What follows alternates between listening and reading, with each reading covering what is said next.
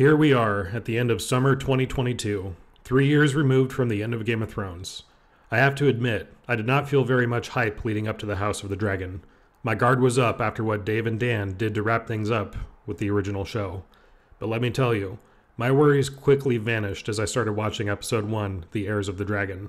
The casting, cinematography, the score, and the brutality of this world quickly sucked me back into Westeros. The episode starts off explaining that King Jaehaerys Targaryen had 2 sons who died, and now he needs to name an heir. The incestuous, pure Targaryen bloodline provides the king with many heirs, but they are narrowed down to Prince Viserys, not him, and Princess Rhaenys. Viserys is selected, and the show flashes forward 9 years into the reign of King Viserys, which I presume will be the main timeline of the show.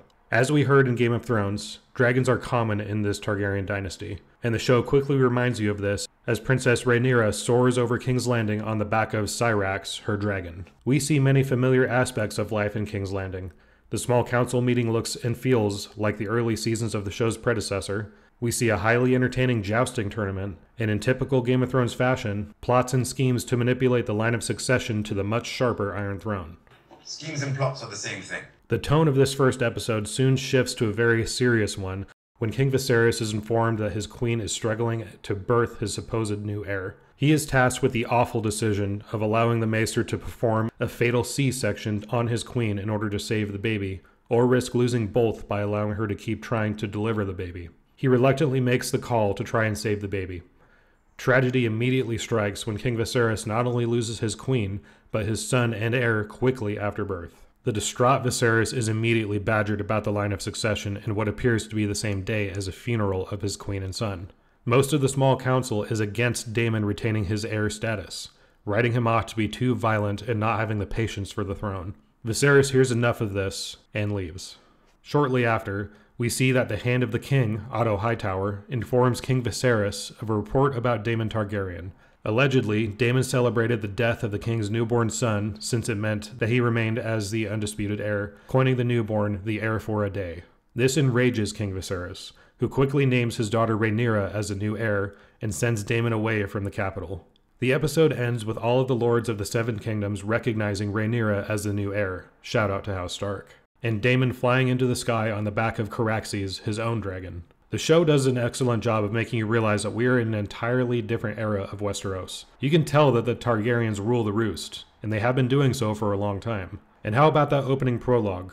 It gave me Lord of the Rings vibes and was very well done. We have always known about the Targaryen dynasty, but it's amazing to actually see it in action. In this current timeline, they are absolutely untouchable by any house that might think to rebel against the crown. There are reports that this show might feature up to 17 different dragons, and if that's true, nobody in the known world stands a chance against the Targaryens.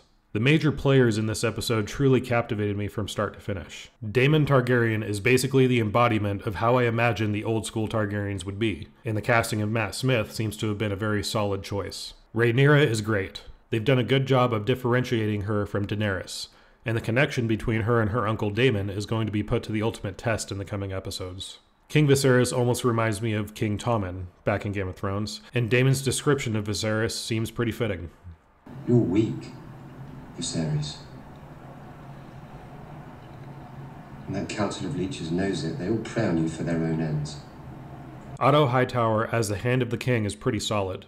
He is like Tywin Lannister before Tywin Lannister, both in demeanor and cunning. He is taking full advantage of the grieving Viserys, and the rivalry between him and Daemon is a good one to keep your eye on. This episode was visually stunning. The wardrobes, armor, dragons, locations, and cinematography were top-notch. This show reportedly already has a budget per episode way higher than Game of Thrones ever did, so we can expect more of this in the future. Overall, this first episode was awesome. I had my doubts, but it was a nice surprise to feel myself getting hooked on drama in Westeros once again. This show has already been renewed for a second season, which I would say is deserved. It's HBO's biggest premiere of all time. With much more to come, I'm so ready to see more of this show. If there's one thing the showrunners wanted to remind us, it's that the Targaryens are in charge, and they are very brutal people. Thanks for watching, and I'll see you in the next video.